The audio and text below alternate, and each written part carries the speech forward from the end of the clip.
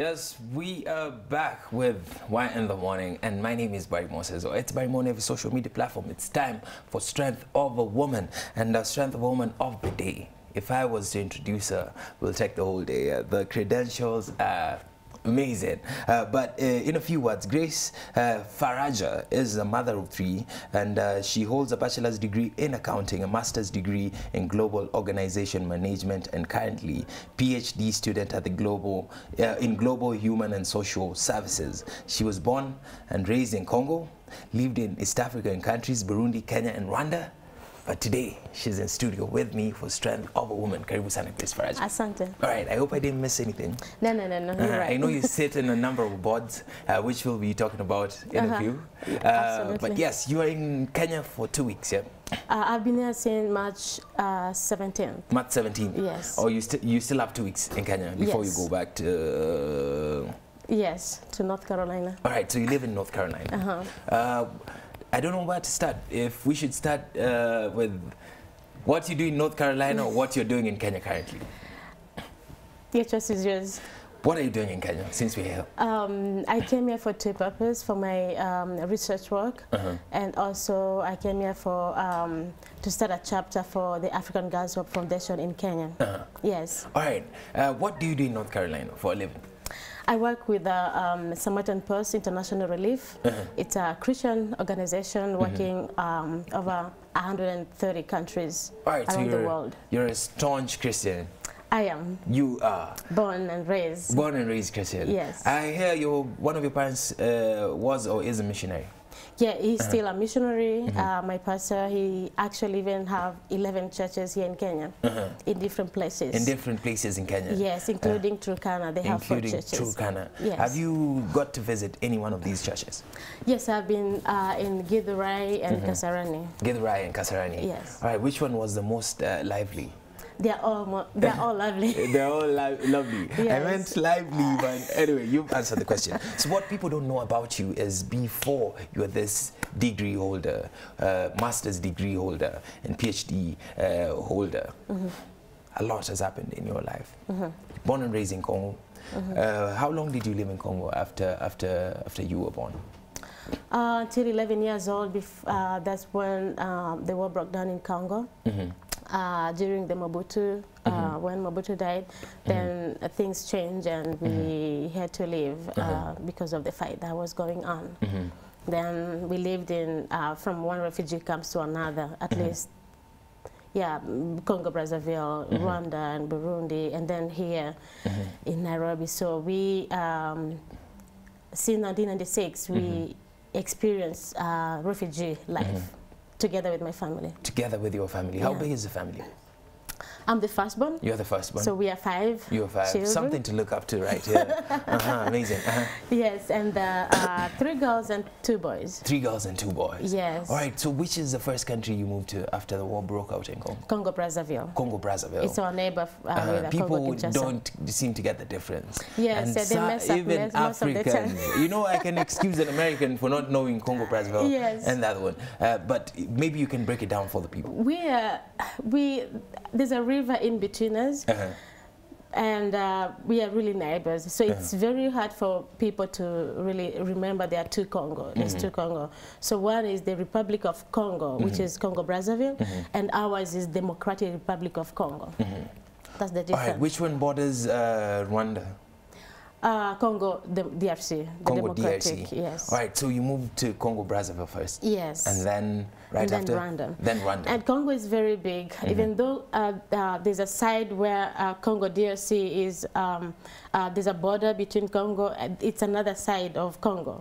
But where we were in Kinshasa, it's closer to Congo Brazzaville. So before we lived in the refugee camp in Rwanda, it's like coming from the west to going to the east. Yes. All right. So I'd like to know, life is really tough in the refugee camps. Absolutely. I've hosted some people who came from Kakuma, right here, who are musicians now, courtesy of a project by Octopizo. Shout out to Octopizo, by the way. And they told me life in the refugee camp is tough, but it's even worse for women and children. Absolutely. It's worse because I tested life as a young girl. living and wearing one clothes from Monday to Sunday, not changing, and also our hair, girls, we love your hair, but there's nothing you can do at that particular point. Hygiene is also... Yeah, no hygiene, and water, it was very difficult, not clean water. Sometimes we shared a bottle of water together with the family, or maybe food, there was no food. But, and as you know, for girls, it's worse. We all know there's so much that girls need. The needs of girls, and they're always endangered, especially. Yes, so there was no support for that. So our mothers struggled so much during that time to protect us. All right, living in the refugee camp, did you understand what was going on at that particular point? I did not understand much because we used to cry, why are we running away from our own country? And until later when we arrived in Burundi and Rwanda, and then our parents started explaining to us what was going on, the fight, because I was just 11 years old. So, but still, it was hard for us to understand what was going on. We were just there with the suffering and praying and hoping for the best, hoping that we will get to a certain place where we will sleep with no shooting and all that. Where your life is not in More danger. safer, yes. All right. After Rwanda, you moved to which country? We went to Burundi. You went to Burundi? Yes. All right. At what point did you get to carry on with your education? Because I'm guessing you're a young girl. Yes. And right here, right now, I think you're the most educated in the room. I don't think so. But how did you get to carry on with your education? Are there schools in these camps? No, there was no schools in the refugee camps. How did you get to go to school?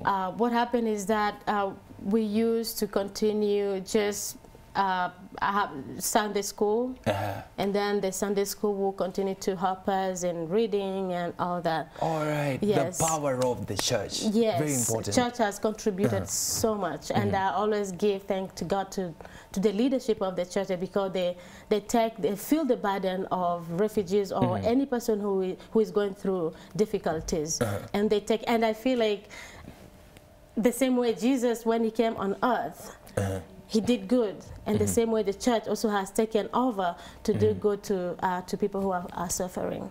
All right. I'm quoting an author from this country that borders Israel. This one. Egypt? Not Egypt. It borders Israel. Lebanon? They have, no, Lebanon. We are almost there. But you know this country. They have a problem with Israel at the moment. So this author was like post-traumatic stress is a Western thing.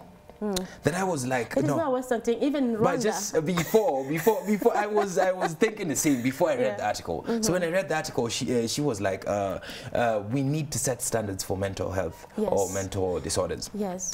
Because when you go to her country, you can't say these guys are going through post-traumatic stress. Post-traumatic stress is for a soldier who leaves his country, who leaves New York, goes to an Arab country to fight, and then he goes through all these things, and then he goes back to his home, which is peaceful. That is post-traumatic stress. But for somebody whose life is always in danger, always fighting for his life or trying to find something to eat, you can't consider this post-traumatic stress. So what do you think about this? Do we need to help these guys mentally, and do we need to set different standards as well? I will tell for a fact that I think that's one big portion that our community need to make sure that we have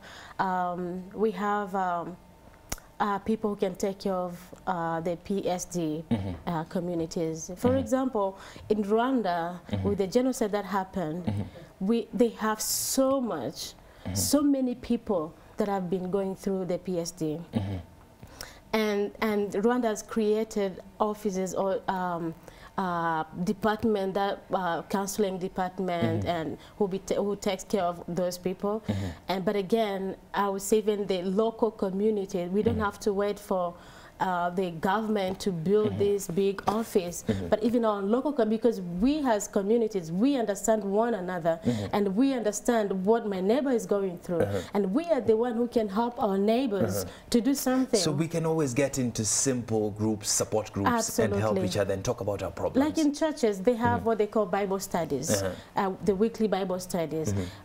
During those weekly Bible studies, they can choose one of the day and just a counseling day or a discussion day about just normal life.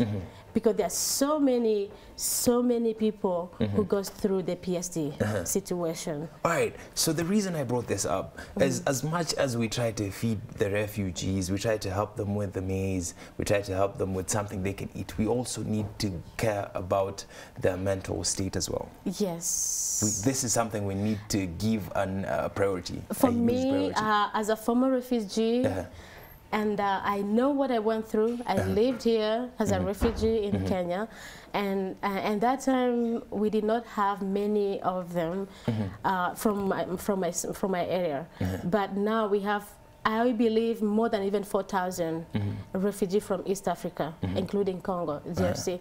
So refugee people they have gone through so many things, like during the war, losing their children, losing their family members, and when they come here, first of all, they don't have this language barrier. Some of them don't even speak Swahili, and English is another level, and many of them have never gone to school.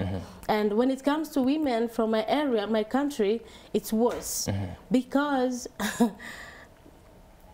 I'm not going to they're considered second-class citizens. I'm not going to elevate myself, but I've done my research enough to know that I think I'll be either the first or the second girl in my community, in my tribe, with a PhD level, which means there's like, there's the room percentage for is very low, which is sad, and because they believe in early marriages, number one, from 14 years old, and it's still happening until now. And early marriages to a man who the girl did not even choose or make a choice, but parents still make decision for the girls. And some of them are even second to or third wives or fourth wives. Yes, and there's a gap, in an age gap between a girl and the husband. Yes. All right, which is something that is very backward, retrogressive. Yeah, I feel pain. I feel so much pain for that. You feel so much pain when you see this. This is why you have a project, and this is the reason for this project that you have, and this is the reason you're here actually today. Absolutely. All right. So tell me about this. And thank you for inviting me. You're welcome. You're always welcome. If you're doing something great to the community, we don't have a choice. Thank you. What is this project about, and how is it going so far? Yeah, African Girls Hope Foundation, it's a project that is mainly to empower education of girls, especially the girls who are in the villages, because I believe the girls who are in the villages are the most forgotten girls. Girls who are here in Nairobi, in big cities or any other places, they have opportunity to meet other NGOs or maybe even a private donor to support them. But unreached places or villages, it's very hard for the girls who are there. It's hard for everybody, but it's harder for the girl. It's more worse for the girls. But and because sometimes the reasons why is, like in my village where I come from, transportation is a big issue. So for an organization to go there, it's difficult. And especially with also the insecurity that's still there, it's hard for NGOs to go there. So, so the AGHF, or African Girls Hope Foundation, is to empower education of girls by supporting them with a free Christian education. We pay the tuition and all school materials, so that we can have as many as possible girls in school, instead of these girls sitting home and waiting for the traditional practices to go on them. So we have some of your work on screen. Yes, I think those are my girls. These are your girls. You call them your girls. Yes. And they're doing quite well so far. So we up have to 200 100 girls. Up Up to 100 girls. We have 100 girls in DRC in 5 villages. And here we have 4 girls in Kenya. And last week I visited Sasimu Children's Center down there in, I believe, Kasarano Githurai, of which they are going to be part of the program. Yes, I love the story about Sasimu children. That's why I selected it. It's a very impactful institution that I selected. Yes. How does this work? So I see the profile of this girl. I see something like $200 and something dollars. Oh, that's on my birthday. Instead of people giving me a gift for my birthday is February 15th. So I did a GoFundMe. GoFundMe is a way of raising funds for any cause. So for my birthday this year, I had to share with my friends. I don't need any gifts. Send your gift to my foundation. You are good as you are right now. So donate something. This is something really creative to do, because people are willing to give you gifts, but they forget that there's somebody that needs it more than you do. Yes, absolutely. So you just try to enlighten them through this, right here. Yeah, through this. So you can donate on the website. You can donate on the website, and this GoFundMe, it's a specific specific website to just raise funds, but other people donated directly to our website. Yeah, so and it's amazing, you know, when you share a story, there's an impact, there's power in a story. So I believe that soon enough God will bring more and more and more donors. I have no fear, because this cause, I know where I come from, because I went through the same difficulties of dropout. Actually here in Nairobi, that's when I started, I realized that there are so many children not only suffering from the traditional practices, but also suffering from financial crisis, like I was when I was in Desa University. So I had dropped out many times and not completing my exams. But by God's grace, through Afrizo, I was a member of Afrizo, and I'm still a Afrizo alumni. So Helen Tawali is she was my teacher, and she's still my best friend, and we are very strong together. An amazing soul. Yes. Through singing, I was able to get a full scholarship to complete my education at Desa University. Power to all the wonderful women out there. Shout out to you, Helen Tawali, and everything you're doing out there in Daystar in secret, things that we might never know about. You just know about one particular story right here. And yes, so 100 girls so far that have managed to get to go to school and improve their lives. Do you think there's hope for Africa? One day we are going to have a fully educated Africa. I'm going to challenge all the women, professional, or let me not call professional, because it's the heart that works. If you're a woman of God or a woman with compassion, God has given us power to change the world. Nelson Mandela say, education is the most weapon that we can use to change the world. And I believe if we come together as women and even men, we will need your support. Yes, we need your support. Far to the people. Yes, and I believe that one hand cannot do what 5 hands can do. So if we come together as women or men behind us and support what we are doing, I think we are going to have a better generation that is coming. A better generation. Education for a better generation. That is coming. Y254 channel on Instagram and Y254 on Facebook. Y254 channel on Instagram. Hashtag is Y in the morning. Hashtag is Wednesday. Your views, your comments, and your questions are invited. Please direct them to Grace right here of Faraja. So undergraduate Daystar. Yes. Master's degree in global organizational management. And the PhD in Global Human Social Services. Undergraduate, you did it in Daystar? In Daystar, yeah. All right, the master's degree, where did you do it? In the US. In the US? Yes. And then your PhD in the US as well?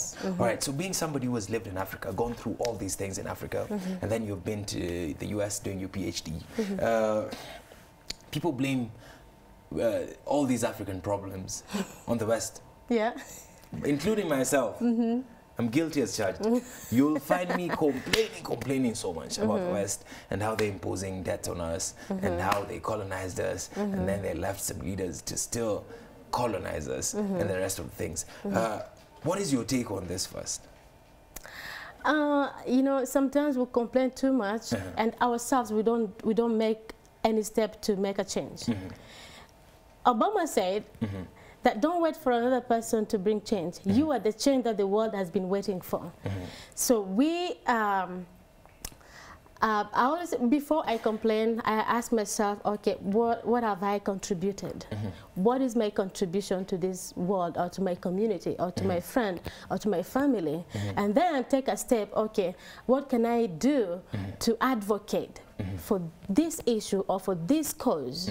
You know, and the same way with African Girls Hope Foundation, I know there's so many people who are like, okay, you are doing this because you want to fight gender stuff or traditional what we believe in. No, my heart is to bring change to our community, to elevate education so that we can have a better family.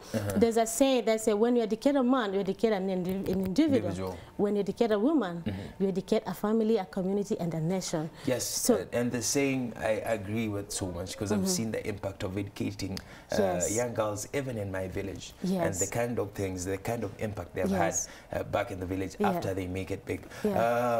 Another thing I'd like to know, what are some of the misconceptions that people have over there about Africa that you deal with every single day and you're like, oh my God, why? They think we live with animals. They think we live with animals. All right. Which is a fact. We have Nairobi and some National people Park. ask, oh, did you ever seen a TV? So they have, especially uneducated people who are there, because we have also some people who are not educated there, who have never gone to school. Yes, we have them too. So they don't even understand if Africa is a country or is a continent. When you tell them from Congo, some of them will be, oh, Congo, what is Congo? So there's so much to educate them too. There's so much to educate them about. Yes. All right, so we need some African studies in their schools Absolutely. at least. And we need to represent Africa also in a very positive way, display the good things about Africa. Talking about Africa being a continent or a country, we are working towards uniting Africa. I've seen Swahili has been introduced in South Africa in the curriculum, so there's progress in speaking one language. It's going to be better. Do you think this is going to help us deal with all these dictators, all these warlords and everything else? I believe it's going to help us because there's power in languages. The first job that I had when I resettled there was I was a contractor of translating in the federal court rooms from all my 6 languages, English and vice versa. And it pays 6 languages, my brother. I hope you got that one. And from that, I saw the importance of knowing different languages. And when you know language, you are able to reach out to all the nations. And like you're ready here, to consume different cultures. Yes, I feel when I'm in Kenya, I'm Kenyan. You're Kenyan. I can speak Kenyan. I understand some Kikuyu or some Kamba. There's so many similarities there, and I feel home. When I go to Congo, I speak Lingala and I sing Lingala. I can sing in all those languages. So there's power in language. Let's start with the language as we proceed. So it's progress. Yes. Let's unite Africa through Swahili. Yes. Because I think it's the most common. Yes. It has a format. At least you can learn it in school and everything. You're a musician as well. As we come to the end of this, music is your passion. Tell me more about your musician or your musical side. I started singing when I was a very young girl, very shy at that time. I'm no longer shy for the gospel. So I can see how you look on screen. I can tell. Yeah. So and being a missionary daughter, moving from one place to another and planting churches like from scratch, I learned how to worship, and that's how I came to know that I have a gift. I would sing, and people be surprised and got your scholarship as well. Yes, I got my scholarship through music, and in the US also I do have I'm also a founder of African gospel artists. So I bring African worship leaders together, and I do also invite other worship leaders from different countries, and they join us every year for a weekend of workshop and worship experience. Wonderful. A lot of wise words from you. You quoted Nelson Mandela and Barack Obama. Yes, they're my favorite. Those are your favorite authors and your favorite leaders. Yes. These are the people you look up to. All right, so as we wind this up, your camera is number 4. I'd like you to share with the people how they can get to support your projects and how they can find it on social media. Yes. And if you have a website, I prefer the website because from the website we can get the other social media handles. Your camera is number 4. Your time to shine is this one. Okay, first of all, thank you so much, and I do really appreciate at this time. And I would like to invite you to be part of African Girls Hope Foundation. And you can reach out to us through our website. We have our email address there, and also we have our platform donation online. But again, our website is www.africangirlshopefoundation.com. When you go there, you have all our information. And if you have any question, please send us an email. And we have a team that will be respond to any question that you have. And also we have a Facebook and an Instagram. So when you go to the website, you have all the information and details. But again, please reach out to us and we'll be able to share more and details. And also here in Kenya, we have a chapter that we are starting. Please call us or send us an email and we'll give you details for that. Thank you very much, Grace Faraja, for coming through. Thank you so much. Say hi to the family when you get back to North Carolina. I will. Thank you. So we've come to the end of Strength of a Woman. Today we had Grace Faraja, who's doing amazing, amazing stuff for the girl child and girl children in the refugee camps in particular. If you know somebody who has a story that is impactful to the community at large, contact us through Y254 channel on Twitter, Y254_ channel on Instagram, and Y254 on Facebook, and don't forget the hashtag Y in the morning so we can highlight the story on Strength of a Woman. That is if she's a woman or she's a queen. I go by the name of Barry Moses, or it's Barry Mo on every social media platform. Kalami Valley is coming up next with Girls Talk, a hot topic. You don't want to miss this.